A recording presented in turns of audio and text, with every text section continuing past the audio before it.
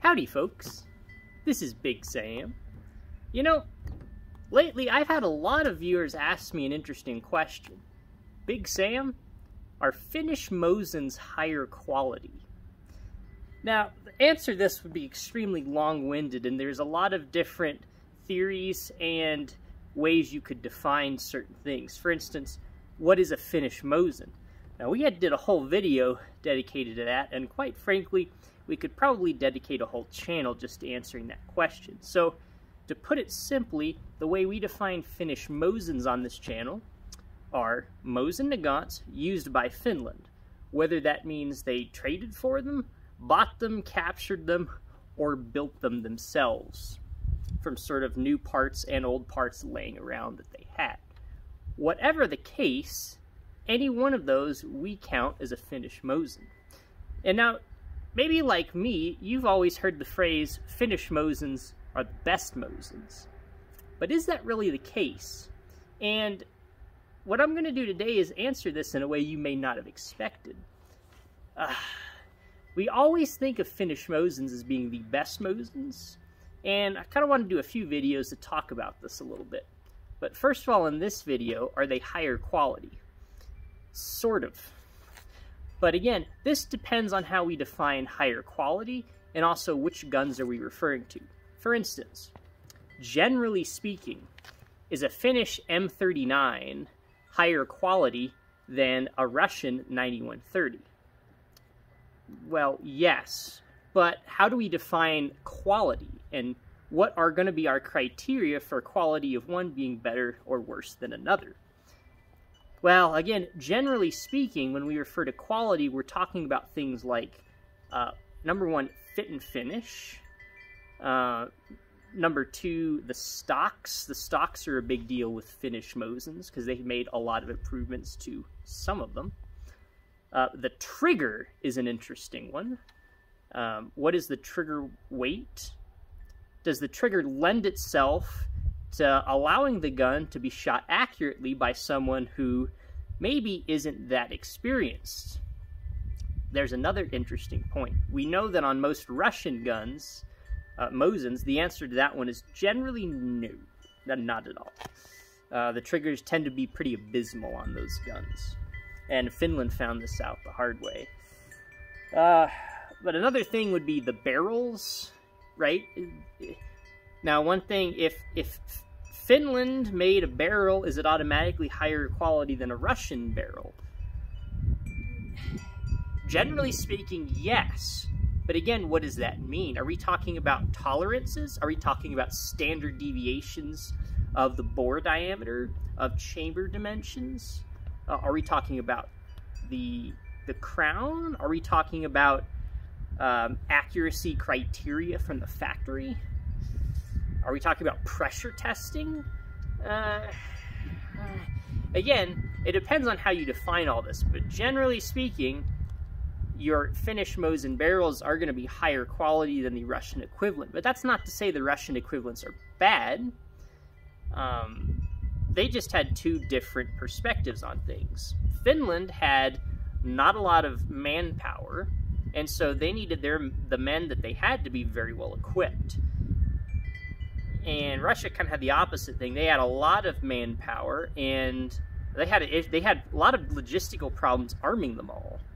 So if you're having to arm millions and millions of people, you're not going to focus on necessarily the same things as an army that is focused on quality instead of quantity. And I think that's where a lot of these, I'm going to call them misconceptions, come from, and we'll get that here in a bit, about why Finnish Mosins are in fact higher quality. See, to actually answer that, it's a lot more complicated. The cop-out answer is, well, generally speaking, yes. But I didn't make this video to give y'all the cop-out answer, which is generally yes, Finnish Mosins are higher quality. Instead, we're going to have a much more long-winded video talking about exceptions to this, and there are many. And this is why I tend to be very cautious in saying that things like Finnish Mosins are the best Mosins, or Finnish Mosins are higher quality. You see, both of those are in fact universal statements. Now, what is a universal statement? It's an absolute truth. And we know that only Siths deal in absolutes. So that's always a dangerous principle to rely on and to adhere to. So, given that, we have to look more at some of the exceptions to, okay, generally speaking, yes, the absolute is generally true, but it's not absolutely true. We can never really deal with Mosins in absolutes because if you've watched a lot of our videos, you'll know that there's basically an exception, or multiple exceptions, but usually at least one exception, to every single rule that you've ever heard in regarding to Mosins. And Finnish Mosins are definitely no exception. So here today I've got, for an example, this is a Finnish M91 rifle. This particular one was made in France in 1894. We featured this one many times here on the channel. And let's say someone was to apply that universal statement, Finnish Mosins are higher quality, to this rifle. Does that work? No. In fact, it really doesn't. So let me give you one example. So maybe you've heard of the term counterboard before. That's basically when you take the muzzle and you kind of bore out the muzzle inside here slightly. So basically from the inside of here, there's no rifling. And that's just sort of a lazy way to get around recrowning the rifle. Or it could just be extremely, extremely worn. Now, there's a specific reason probably that a lot of French Mosins are counterboard.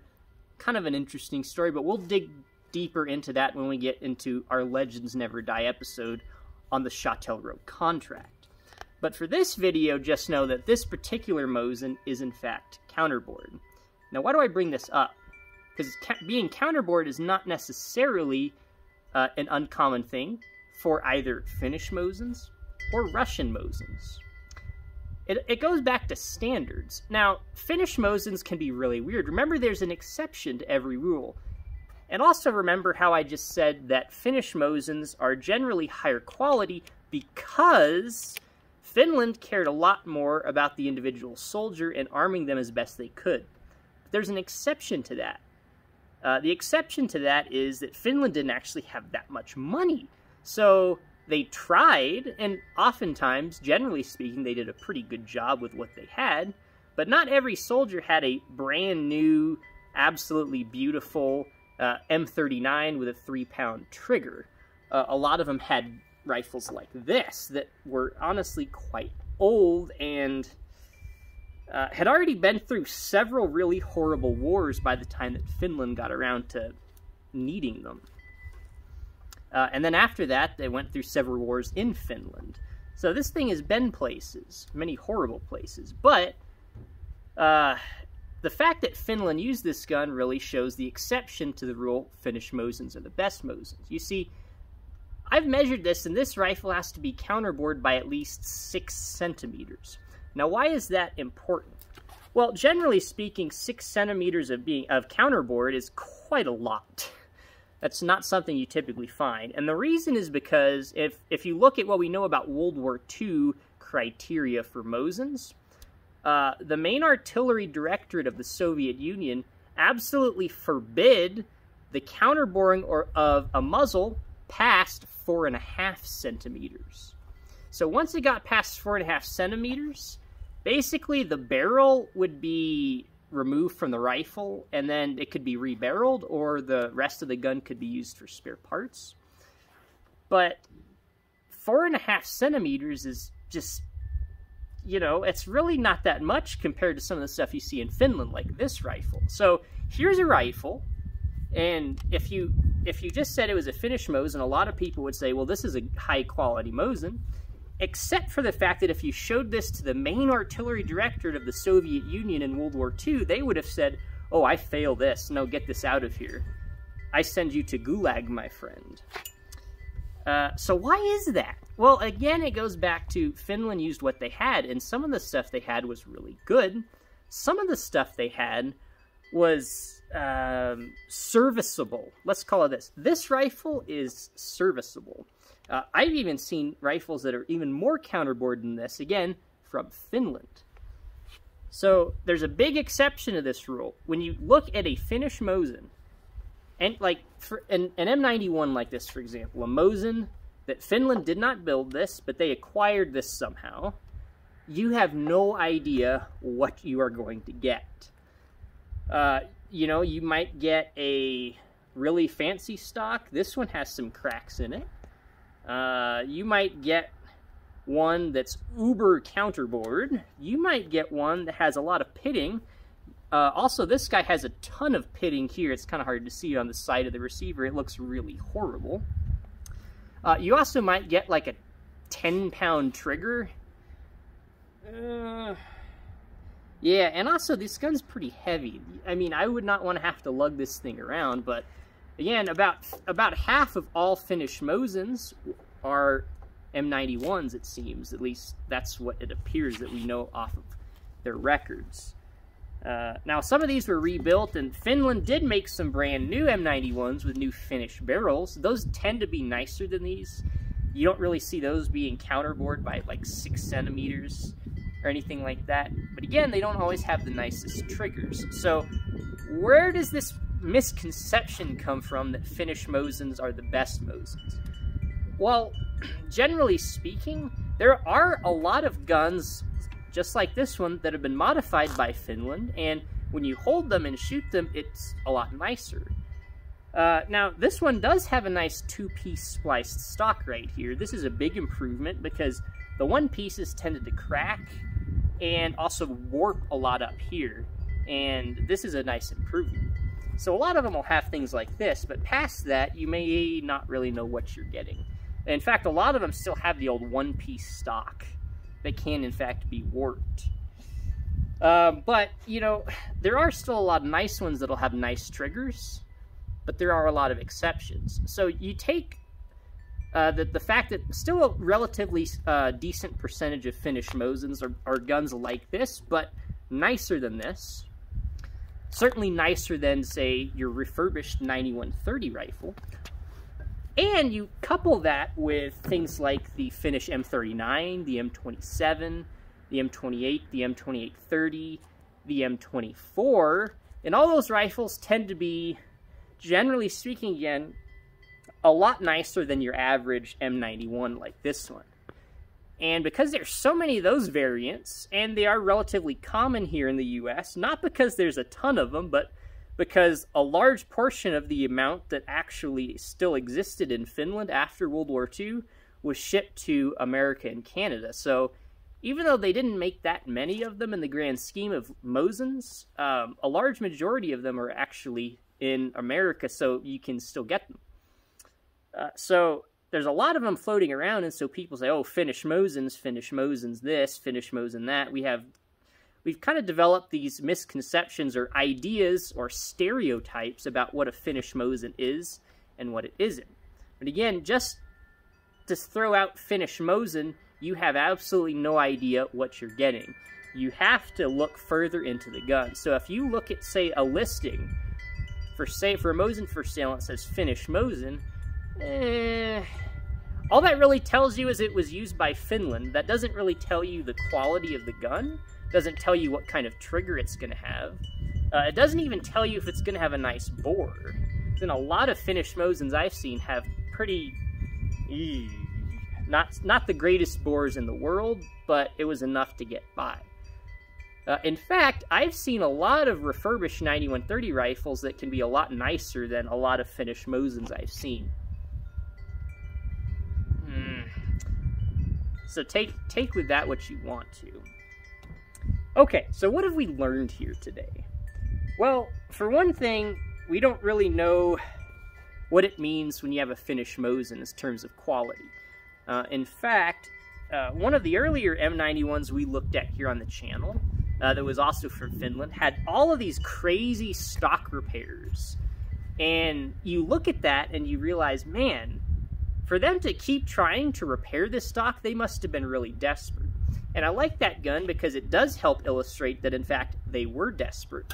You know, from 1939 to all the way up to 1944 was a pretty not good time to be in Finland land. It was basically just fighting for survival, trying to keep your country from being overrun by somebody you don't want it to. So, yeah, a lot of these were just not good, and a lot of them were really, really good. So, it's a huge mixed bag when we talk about Finnish Mosins. So, when y'all ask me, what is a Finnish Mosin? It's a Mosin used by Finland. When y'all ask me, is a Finnish Mosin higher quality? The answer is, I don't really know.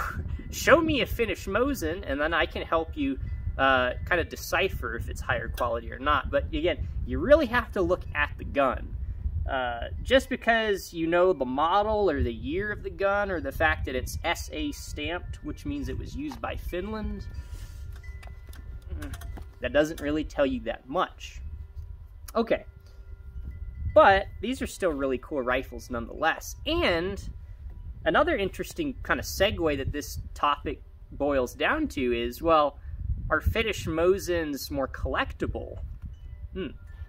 Sounds like maybe it would be a topic for another video.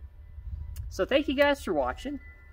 Hopefully we were able to clear up some interesting misconceptions about Finnish Mosins and what they are, what they could be, and what they're not always.